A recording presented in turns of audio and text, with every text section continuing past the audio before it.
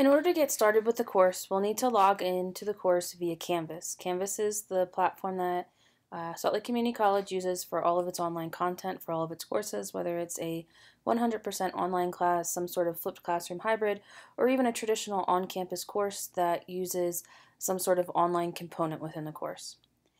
You need to be able to get to Canvas. It doesn't matter how you get there, but you need to get to Canvas. I like to just go directly to Canvas by typing in slcc.instructure.com.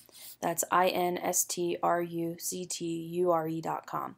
If you know other ways to get to Canvas, that's perfectly okay as long as you can get to Canvas.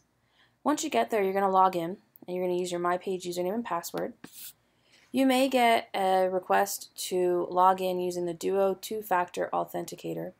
You can have a push notification sent to your phone, or I am going to enter a passcode because I have a little key fob, and then I can log into the course. As you log into the course, Canvas will show you the dashboard, which lists all the courses that you're currently taking. I'm going to click on this one over here, Photoshop Online Dev. That's the development section that I've used to develop your course this semester. I'm going to click on it and put it into student view so that you can see a somewhat realistic representation of what your course will look like. Your course won't have the big ugly pink border, but everything else should look the same. I would like everyone to take a minute and make sure that you're able to log into the course. If you are unable to log into the course, please contact your instructor immediately for help. If you are able to log in, you can move on to video number 3.